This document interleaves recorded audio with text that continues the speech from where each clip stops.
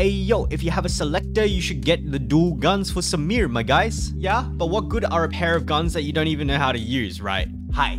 Welcome back to the channel. My name is Lace and this is a Tower of Fantasy video. As you can see, I am hopping up and down off of a mushroom.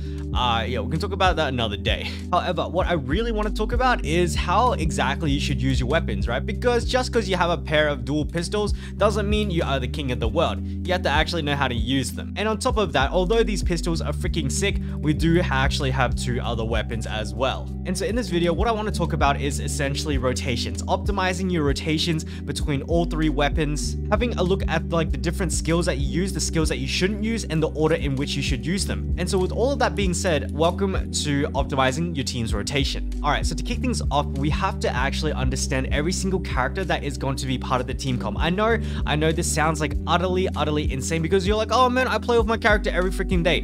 But like, for example, did you know that Huma is probably not only the best shield breaker, but also one of the best charges when she is using her dodge attack in axe form? Did you know that Samir's damage is predominantly thanks to the bullet rain, this one right here? And did you know that Meryl's discharge skill is actually almost comparable to that of DPS characters? It's all of these things together that is going to help us form our rotation, because it's going to be like, okay, if they have a shield, we're going to use a shield breaker. If their shield is down, who should we use to actually deal damage? Should we use the Meryl? Should we use the Samir? It's going to be answering questions like that. And the more important thing is to actually find out which of the skills are kind of like useless. Which ones do you not want to be doing? For example, phantom kick, when you do the dash, or when you do like the airborne into the hold left click, like this one right here, that big slam, you don't want to do that. You pretty much see that, you're going to be like, okay, well, that's another DPS loss. In the context of like perfecting your rotation, very rarely you're going to want to actually do the dodge and the somersault, because every time you use one of these skills,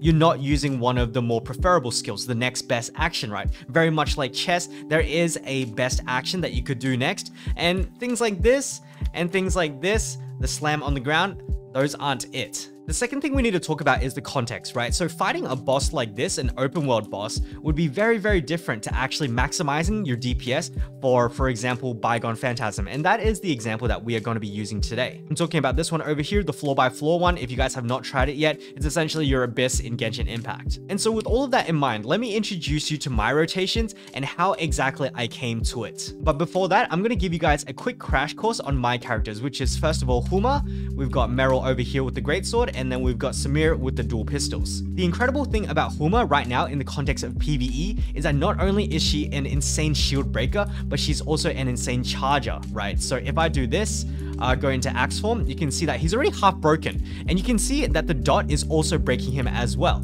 And if I do dodge into auto attack, he's already broken. But if I keep going, look at my charge bar, look at how fast my skills are actually charging. If I do it one more time, you can see, holy freaking shit. And so that is actually what most people overlook for Huma. They know that, you know, you want to do the dash and dodge into the attack, that spinning thing, to break the armor fast. However, quite frequently is that after they see the armor break, they actually go into another weapon or something. They don't keep charging. And you got to keep charging, my guys, because it is actually a lot of damage with your discharges, especially from your DPSs. And so what's happened is that we've identified Huma into being a dodge dependent character. Anytime we want to take advantage of her best shield breaking and charging ability, we have to consume the dodge gauge. Now, what this means is that you don't exactly want two characters that are competing for the dodge gauge, right? Because having one character compete for the dodge gauge, you're already using your dodge for dodging attacks. Now you're going to be using it for shield breaking, and then you're going to be using it for what? Like charging up Tsubasas?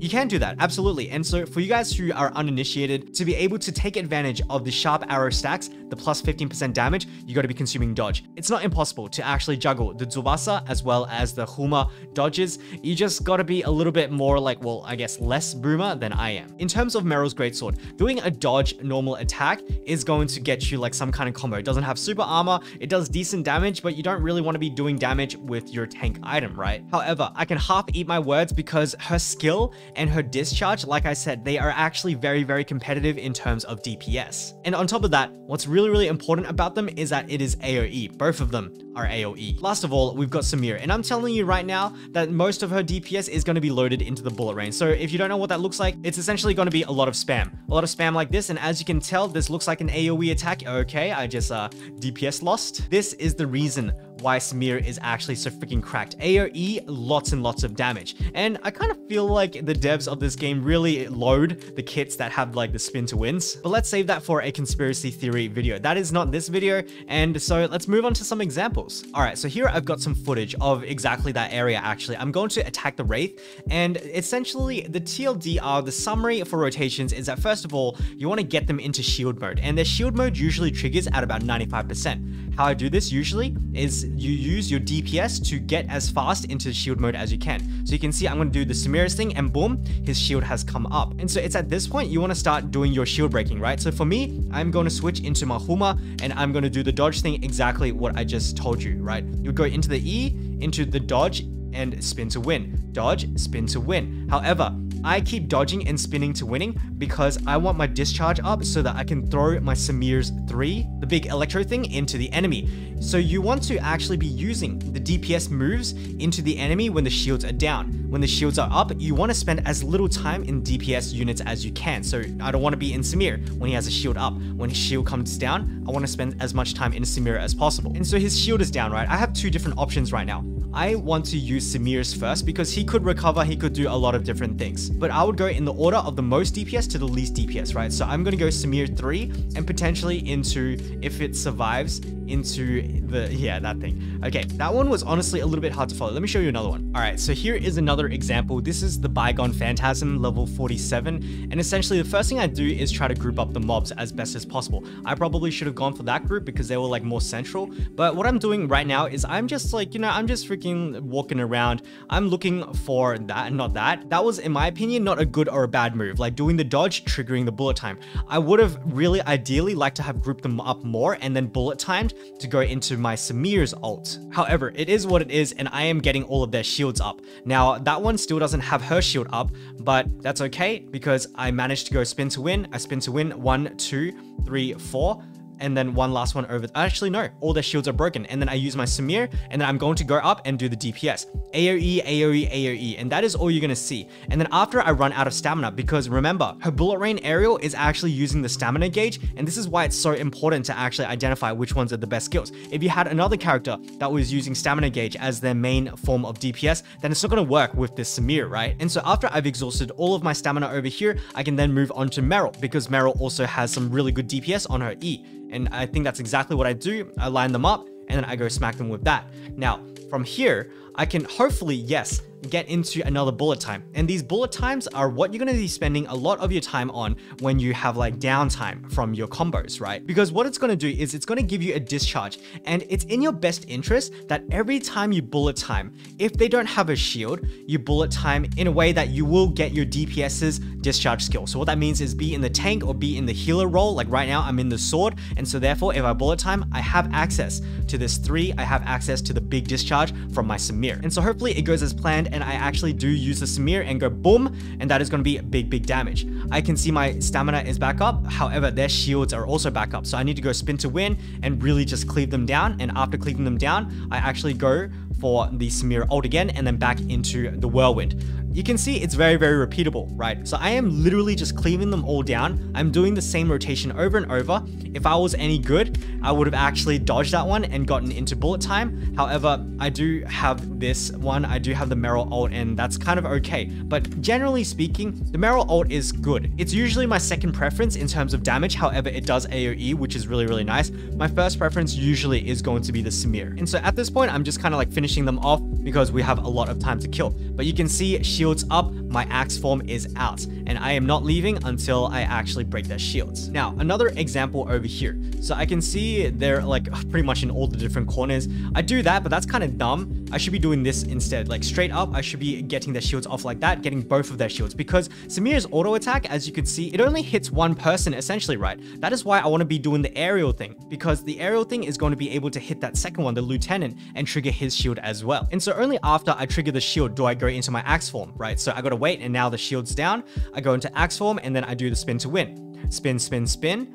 Spin, spin, spin. There is a third person over there. I just noticed. You guys see this guy over here, Lun. Lun has his shield up. And so because I did not wait for Lun to get over here and he has his shield up, my rotation is now ruined, right? Because I need to then use my axe to go fix this guy up, but then the cooldown is not going to be ready for these two when their shield comes back up. And so that is another really important thing. When you actually go to do any of these phases, make sure you catch all of them, because if you have something like this is like a very not ideal scenario. This is going to dramatically lower your DPS and throw your rotations out the window. So I've just gone like a minute down the line, and what you're going to notice really quickly is that Lun over here, look, he's got his freaking shield up and these two don't. This is a dead run, absolutely. In the context of getting the fastest clears, that is. And so honestly, with that being said, that's essentially going to be like my example in a nutshell. Let's start taking some like, okay, what if King was in the comp, right? King instead of Meryl or King instead of Huma. It'd be simple. You would still be doing the shield breaking, but instead your shield breaking phase will be a lot longer. Like I get it done within like 2-3 seconds with this guy over here. But the principle remains the same, right? You want to discharge into your DPSs. You want to spend as much time in your DPSs as possible. You want to remember that Samir's spin to win is her main source of DPS. And then if you are going to use anybody who requires the stamina, it is like, it's less optimal. It will work, but it's a lot less harder to work with. And then on the other hand, if I, instead of Huma, I had a Tsubasa instead, like, so my Huma is using the dodge gauge, right? And so here's the other example I'm talking about. I'm going to be using Tsubasa's bow. I'm going to be using dual pistols, and I'm going to be using Meryl's greatsword. Now, Meryl's greatsword is going to be my primary shield breaking. I'm not really sure how I feel about this. I like to have more shield break. But the TLDR is that where I was using Huma before, I will be using the Meryl now. And where I was using Huma's dodges, I can now actually use Tsubasa's dodge skill to be able to gain these stacks for the damage percent up. And so let's go for it. I'm going to go and probably gather towards this side. Dodge, attack, dodge, attack, dodge, attack, switch into this because I personally think that it has more DPS than Tsubasa's, and then hopefully get everybody's shield up. Gotta get this guy, gotta get this guy. This guy, is he going? Okay, he's got it. Now I'm gonna go into Meryl and then go boom, boom, and then hopefully whack down all of their shields. After I whack down all of their shields, okay, that didn't do the trick. That did 1, 2, 3, and then I'm going to hopefully go into discharge for my pistol. My dual pistols, or that would work as well. So bam, and I'm gonna hit a couple of times again, and then I should have swapped weapons. So what you guys didn't see there was that I needed to have swapped weapons out into my greatsword or my bow so that I could get the discharge on my pistols, right? So they're up again. Let me try that again. And so I've got my greatsword out, and this is how I'm gonna armor break them. I'm just gonna use my E again, and they are all broken. And then what I'm gonna do next is go into my bow, charge this thing up again, and then you can see the discharge is on my pistol. I'm gonna do this, and you're gonna see I'm gonna charge relatively fast, right? And so I just gotta keep my eye on the meter that when I get close to fully charging, I need to switch out of my pistol so that I can go back into it using the discharge. But again, it's all up to the units that you actually do have. So this was a bad move. I shouldn't have gone into the matrix with my pistols equipped. All right, I think that's actually going to bring us to the end of the video. And so I do want to ask you guys, who are you using for your team comps for Bygone Phantasm? Because to be honest, I've been spoiled by Huma and Meryl by the double shield breaker trait. I really freaking love it, the fortitude. And so I'm not really used to using something like this. However, if it was like a Meryl and a King and a Samir, maybe it would be a bit better considering I would have more shield break. And so guys, let me know down in the comments below. But if this video did help you or you kind of enjoyed it, please consider leaving a like, subscribing to the channel, and turning on that notification bell. But otherwise, my guys, as this portal once said, all good things must come to an end. So thank you guys so much for watching. I'll catch you guys in the next video. Bye-bye.